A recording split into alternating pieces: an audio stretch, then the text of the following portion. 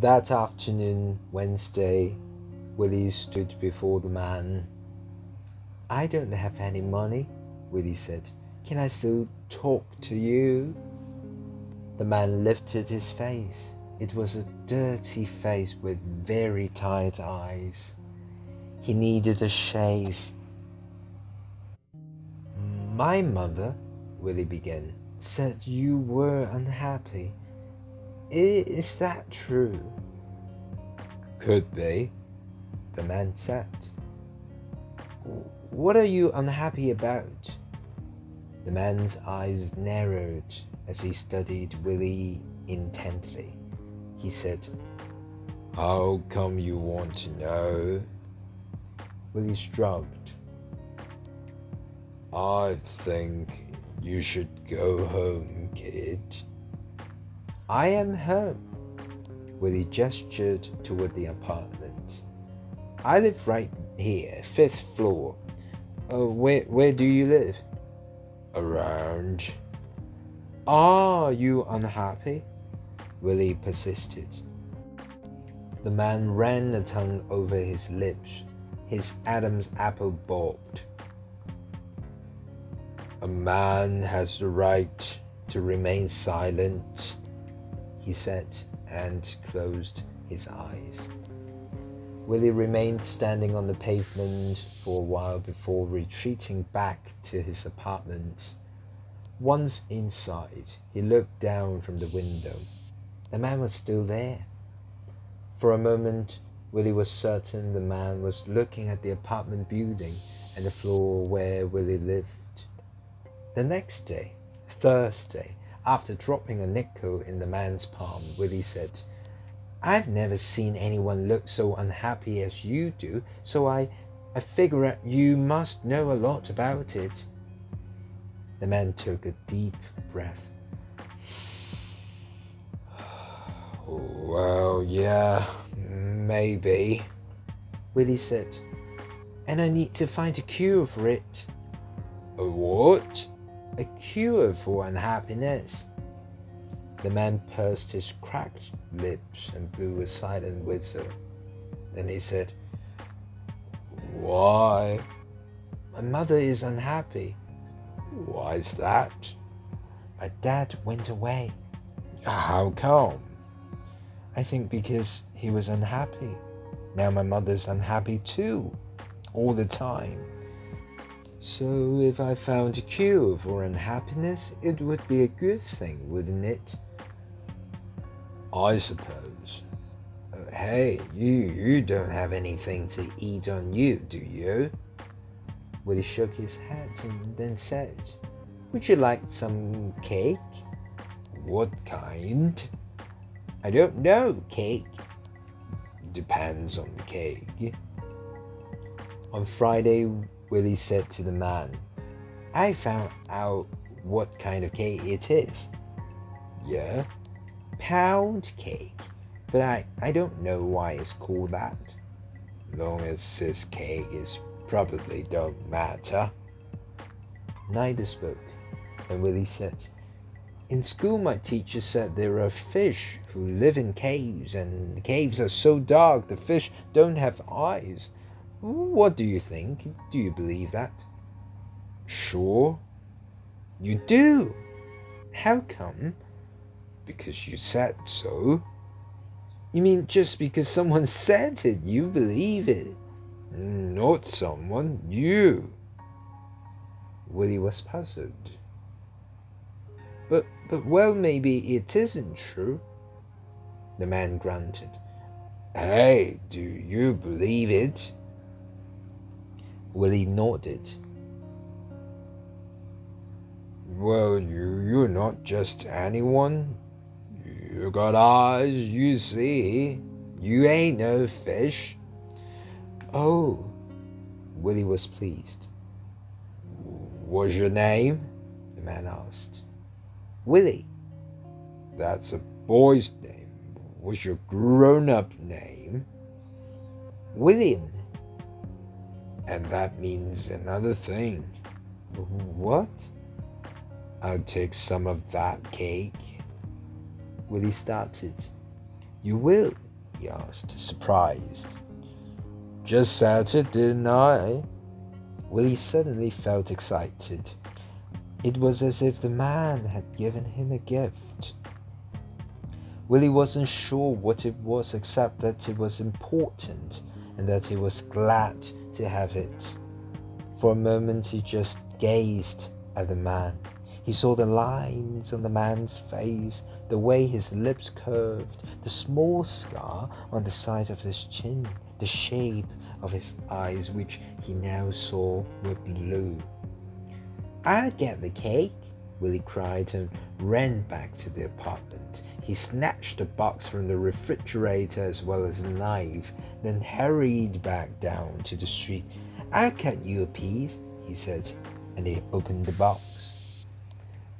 "Hey, that don't look like a pound of cake," the man said. Willie, alarmed, looked up. But like I told you, it don't matter." Willie held his thumb against the cake to make sure the portion was the right size. With a poke of the knife, he made a small mark for the proper width. And just as he was about to cut, the man said, "Oh, hold it." Willie looked up. "What?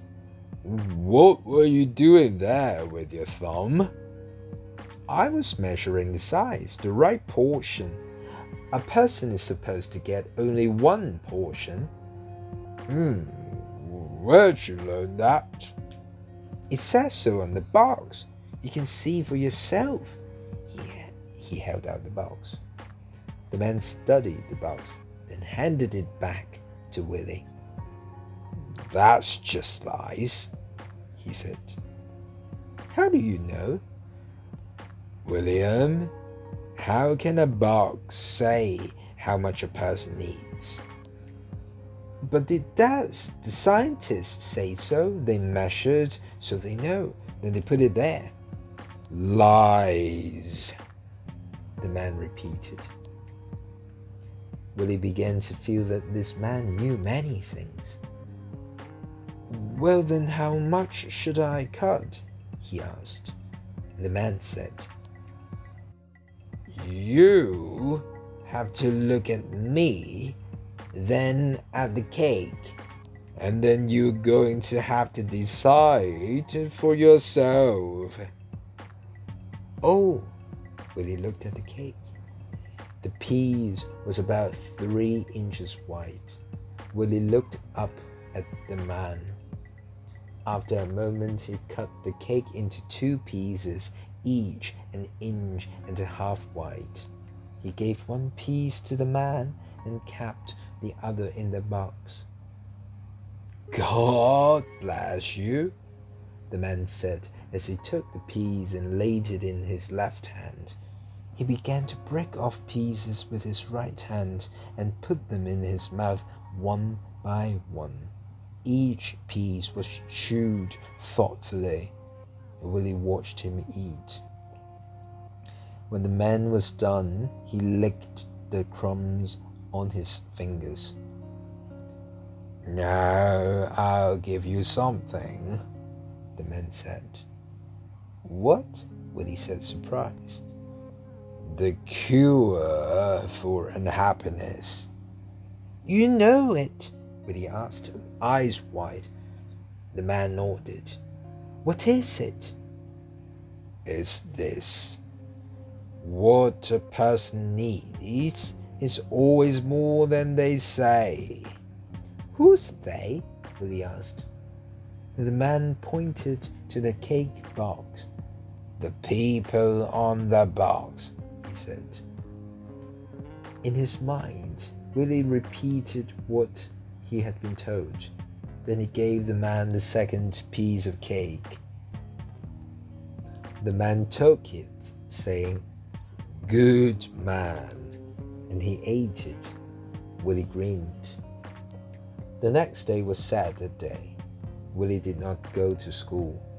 All morning he kept looking down from his window for the man, but it was raining and he did not appear. Willie wondered where he was, but could not imagine it. Willie's mother awoke about noon. Willie sat with her while she ate her breakfast. "I found the cure for unhappiness," he announced. "Did you?" his mother said, and she was reading a memo from the convenience store's owner. "Is what a person needs is always more than they say." His mother put her papers down. "That's nonsense. Where did you hear that?" "Well, that man." "What man?" "On the street, the one who was begging. You said he was unhappy, so I asked him." "Willie, I told you I didn't want you to even look at that man." "Well, he's a nice man." "How do you know?" "I've talked to him." "When? How much?" Willie shrank down. "I did. That's all." "Willie, I forbid you to talk to him. Do you understand me? Do you? Answer me." She was shrill. "Yes," Willie said, but he'd already decided he would talk to the man one more time. He needed to explain why he could not talk to him anymore.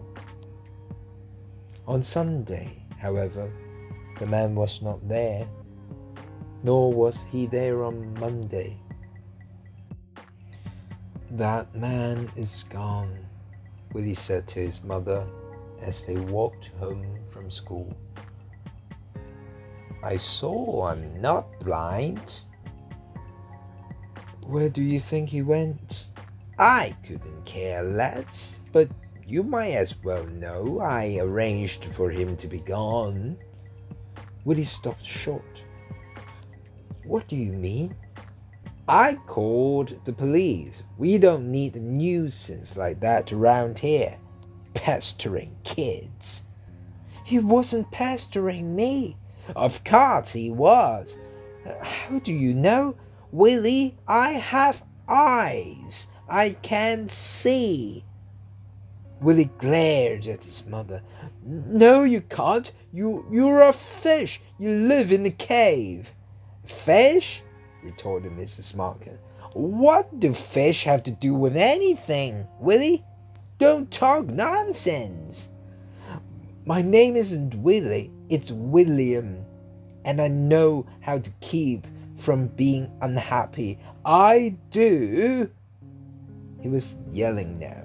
"What a person needs is always more than what they say. Always." He turned on his heel and walked back toward the school. At the corner, he glanced back. His mother was following. He kept going. She kept following.